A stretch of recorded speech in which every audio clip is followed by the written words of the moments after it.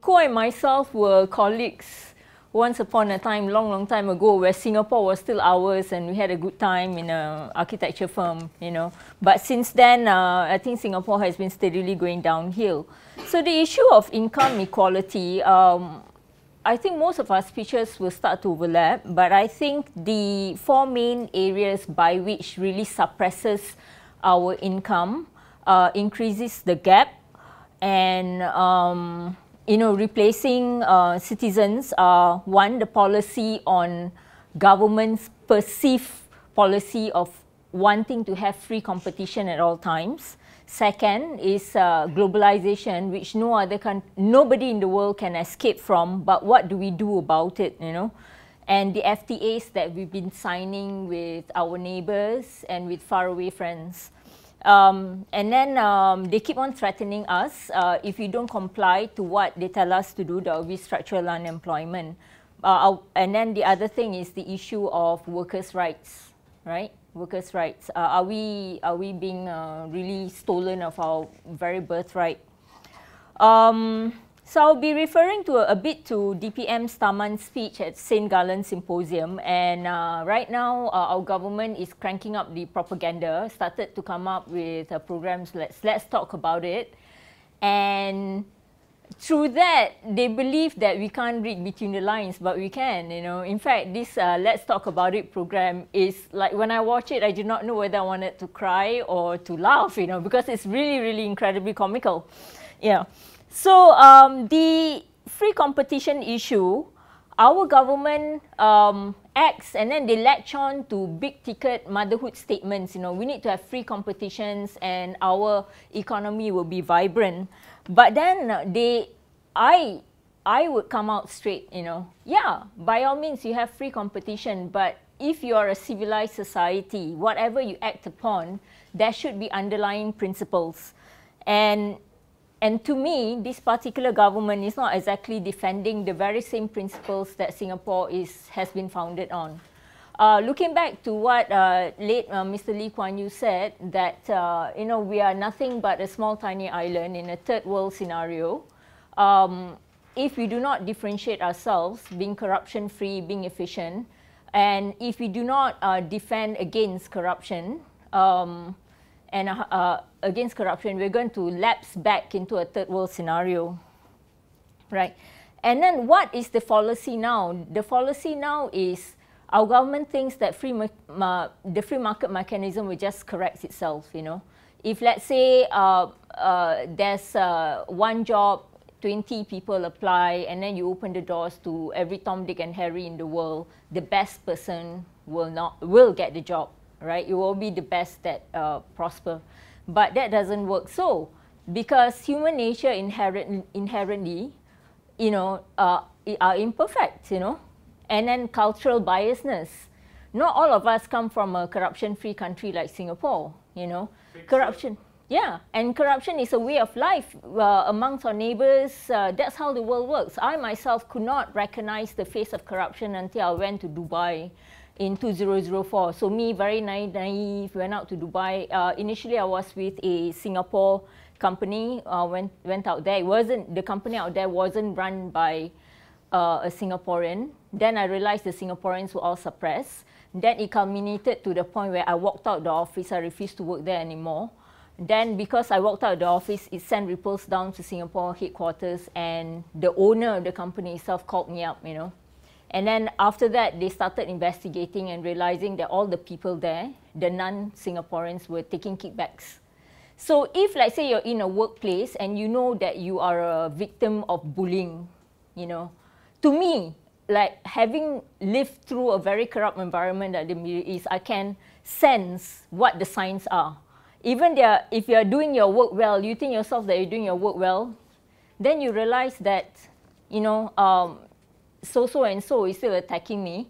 I think something has gone wrong already, right? So, so right now, our government has been used to the idea that they themselves really genuinely believe that they are infallible, you know, that they can never make mistakes. So even after netizens started to dig up issues like fake certificates and unaccredited universities, degree mills.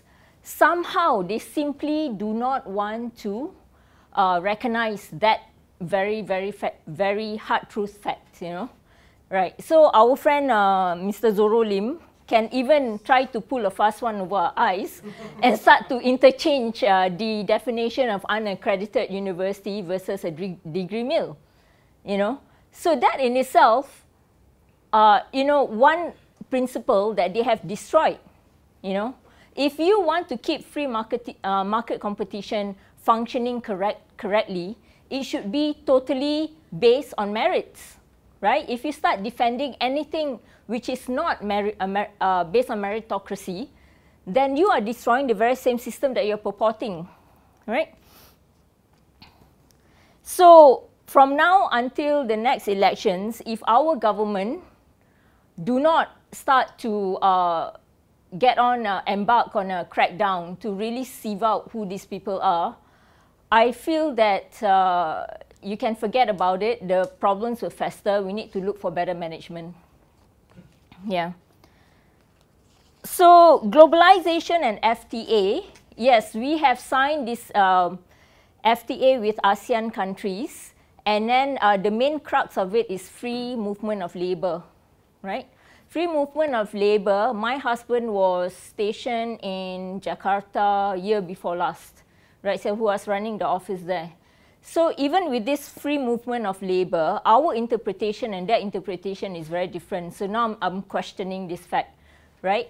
Did you hear about the latest controversy? Was like we are trying to control the number of Indian professionals here, and then India as a government wanted to sue our government, right? Yeah. So, so our government started to defend. It says that there is free movement of labor, but it never says that it could be uncontrollable 100%, and that's the way it should be, and that's how they run the economy as well. In Indonesia, yes, there's free movement of labor, but if I want to apply for a job at the visa application, they have recently introduced things like I need to go through passing of the Bahasa test to protect their culture, you know. And then part of the visa application, I have to prove why this foreigner, what special skills does she have. So free movement of labor doesn't mean that any Tom, Dick and Harry can take any other job. There's still an underlying criteria. The same goes for Thailand. So for Thailand, there's free movement of labor. I can go there. I apply for a visa. They will still be looking at quotas. For every company, 50 Thais to 1 foreigner. You can just imagine. So if our government seems to be pulling, like looking the other way when they see workplaces being dominated by single nationality, a single race, single ethnic group, you know, and sometimes they just don't speak English, and that is wrong, and I don't think that is an FTA requirement, right? So what are the practices amongst countries who supports free market competition, US, for example, but they still have underlying principles. You cannot replace a staff and with another person and give the other person a lower salary. Here, what is contributing to our spiraling, our salary spiraling downwards is that if somebody comes to your boss and wanting to work for $50 less, they will sack you, you know. So you cannot replace a striking staff because the whole notion of having equitability between employer and employee is still a very cherished principle, you know. In modern days like this, even in fact part of common law here, relationship between employer and employee is not a master and slave relationship. It is a relationship of cooperation, right? In order for me to do a good job, you need to be treating me right in the same time. But somehow, the management culture is more about bullying. And guess where that style of bullying management culture comes from? Huh? Yeah. So, the issue of cannot replace staff if the job still exists. Yes, you can let go of people, but if it's only true blue downsizing of companies, you know, if that job still exists, you can actually challenge. How come I lost the job and somebody else filled up my post? So all that is not recognized. Our government just look the other way. Oh, you go take care of yourself. If everything we take care of ourselves, fundamental principles are not even laid out.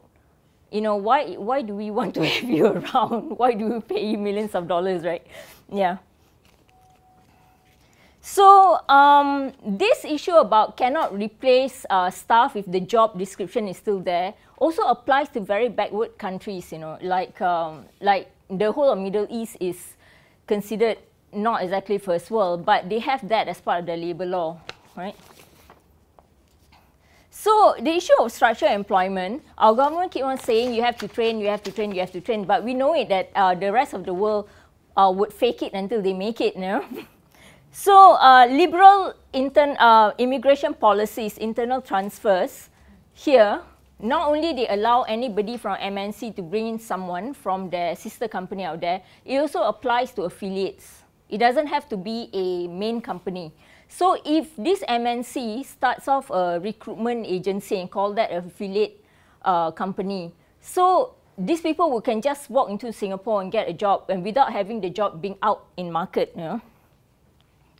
So how does that affect us and how does that affect structured employment amongst us? I noticed that we do have recently attracted industry clusters which brings in sunrise jobs, oil and gas, chemical processing. These are the only few engineering jobs in the US where you can get paid at about 95,000 US a year as a fresh graduate. But all that, since the companies here, like the consultancy, construction management companies are an offshoot of the MNC of India, everything became Indian. That's how you get international business hub in Jurong, you know. You cannot see a Singaporean, and then the jobs are not even out there to be advertised to Singaporeans. So construction industry, there's no quota for construction, shipbuilding, and domestic workers. So in construction industry, we have all been replaced. It is, I haven't come across a clerk of works or RTO who are Singaporeans. They're all like Pinoy, Chinese, and Burmese. Even if you hold on to a job, most probably you'll be pushed out, you know. So that is that's creating structured unemployment. So what if some miracle happened and a government suddenly has some common sense left in them and saying that, you know, we have to reduce our dependency of foreigners and send all these people home? We have been effectively de-skilled, you know, by government policies now. Yeah. So I myself complained to TAFEP. Have you all heard of TAFEP? Tripartite. Yeah. Yeah. About ICOM, right? So essentially, I was working in Dubai for 7 years. There's a Angmo New Zealand guy who's an architect, who's my direct competitor. We have a very rare skill. We do healthcare specializations and labs. So I've been following around because for jobs or for the next project, we'll always be competing against each other. So I went back to Singapore. The whole of Middle East in 2008, 2009 collapsed, economically collapsed. So every Tom, Dick, and Harry in the world made a beeline to Singapore, right? Made a beeline to Singapore. So when I was out there, I noticed that he has this Arabic, the equivalent of SPG girlfriend. Wherever he goes, this Angmo, he will bring her in as his assistant, and she reports directly to him. You know? So he came out here as an internal transfer. So he ran back after the economy collapsed. I ran back to Singapore. He ran back to New Zealand. For the Khoo Teck Puat Hospital, there was a job opening for a healthcare specialist. Immediately, he was transferred across to ICOM here without the job even going out. And these are all good, high-paying jobs, right? I wasn't looking for a job, so I didn't make any fuss out of it. But I noticed immediately after he got the job, he did the same thing. He brought his Arabic flibiti-jibit along, you know. So I got very upset. Immediately I called, at that point in time, TAFEP was taking up a lot of Straits Times newspaper advertisements, you know, half a page big, you know, you have to report if you think you're discriminated. So I thought, oh, maybe they're doing something about it. So I told TAFEP, you know, I've seen this guy doing this many, many times. He does it in other people's country, I don't care. He does it in my country, I'm upset. Because he brings that girl along, you know, that opportunity is not open to one of us, to our younger ones, to our next generation, who can be a healthcare specialist, you know. So depriving our own people of pursuing our aspirations, you know. So TAFEP went to look into it. And the next thing I know, both of them revised their LinkedIn profile And then they say they're back in New Zealand, and the next thing I know, the economy started picking up in Dubai again, so they went back.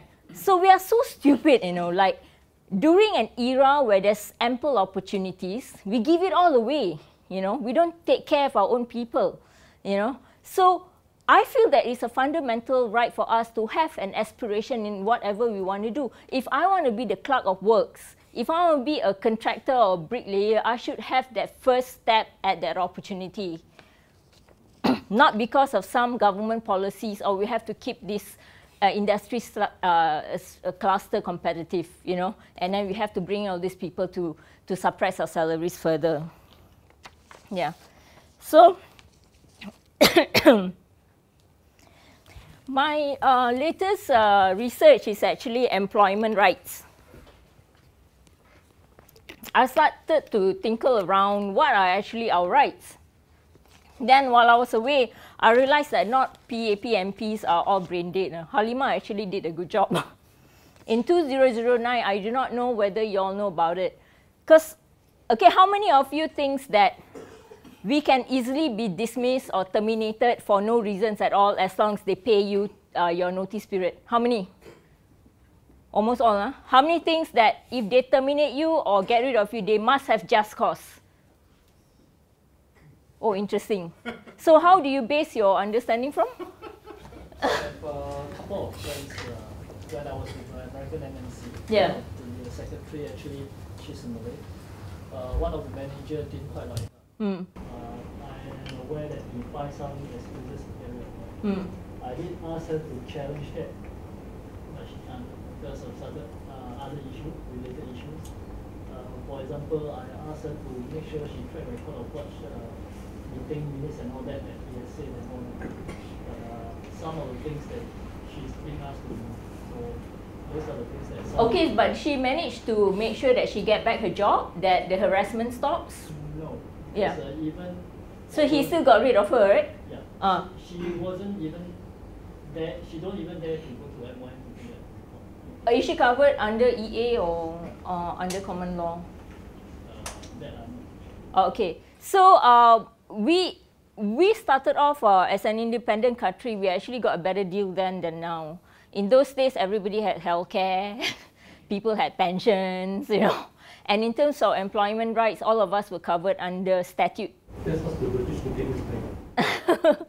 So that went on until all this, like washing my hands clean, and then citizens, you go your own way and take care of yourself. I don't really care what happens to you. Happens about 1980s, Roy?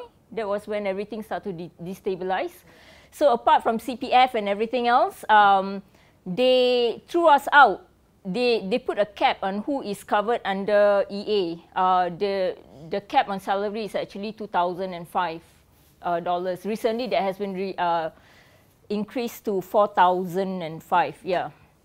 So so with that Employment Act, there were two particular clause that can be read either way. You know, you can be, so it wasn't so clear whether you can be terminated with just cause or with any reason, including I don't like your nose. You know. So Halimah did a good job in 2009. She went through Parliament and asked Parliament to clarify.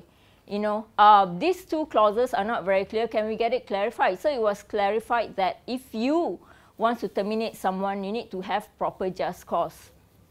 So those under EA can actually complain to Ministry of Manpower, right?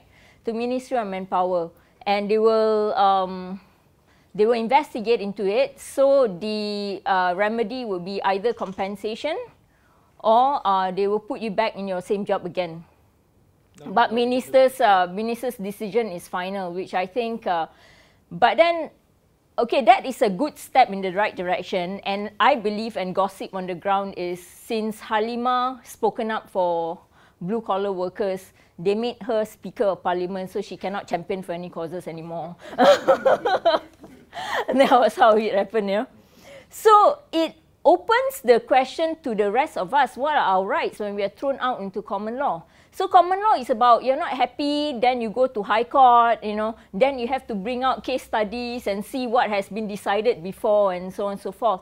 So through my research, I realized that as a young nation, we don't even have enough case studies to have a fighting chance to fight, you know.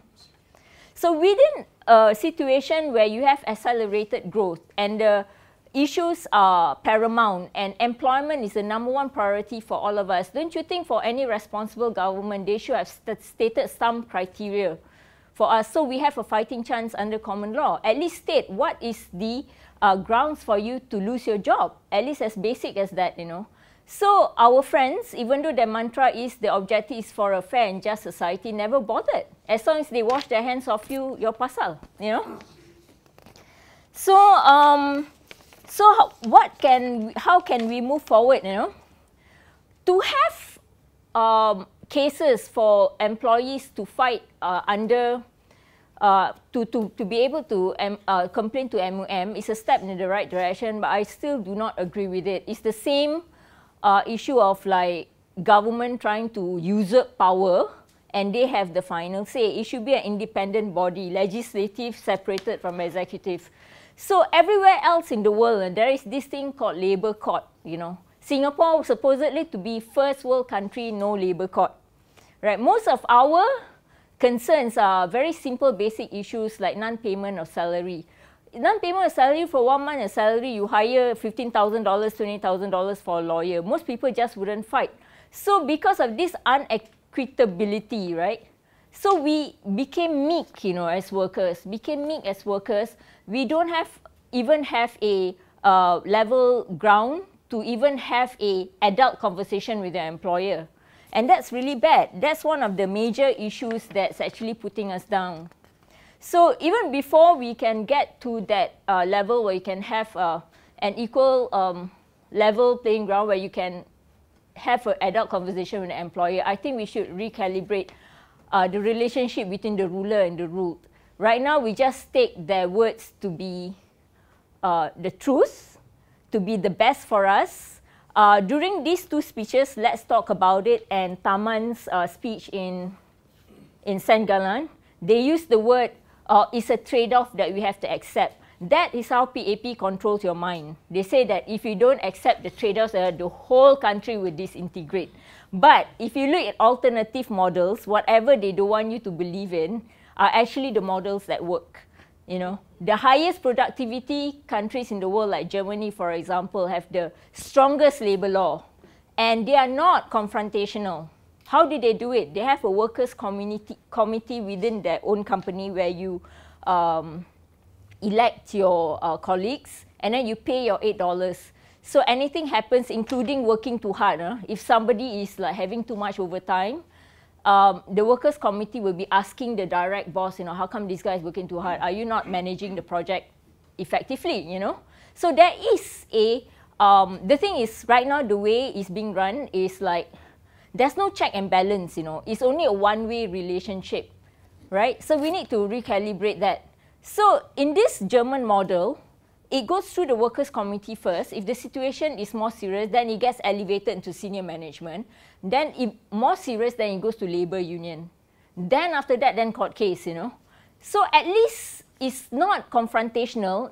I feel that it's a better model for you to have a better balanced relationship between the three parties.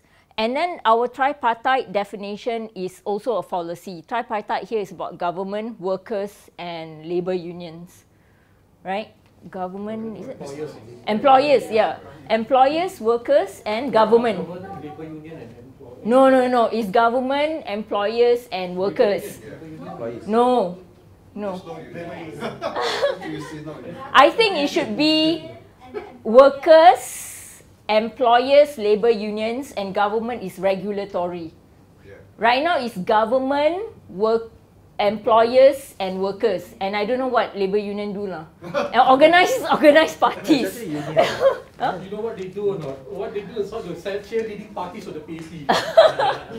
Yeah, like all the service at $8 you pay to NTUC, you get no service in return. In the end also they will give you advice, go hire a lawyer please, you know. Like, hello. Yeah, and then all the discounts you get NTUC can never pay back your membership for some kangkong and from red chilies, you know. So, so that's the thing. I think we've been shortchanged. Our neighbouring countries, even though they signed FTA, have put in better guidelines and better practices to ensure free market competition within their own country. We haven't. So that's one. The issue of this globalization and FTA not only is is suppressing us, and opportunities itself are not being open to us. That will lead to a future structured employment, not because we are lousy, stupid, lazy, like the way our government tells us to. Then workers' rights. Thank you.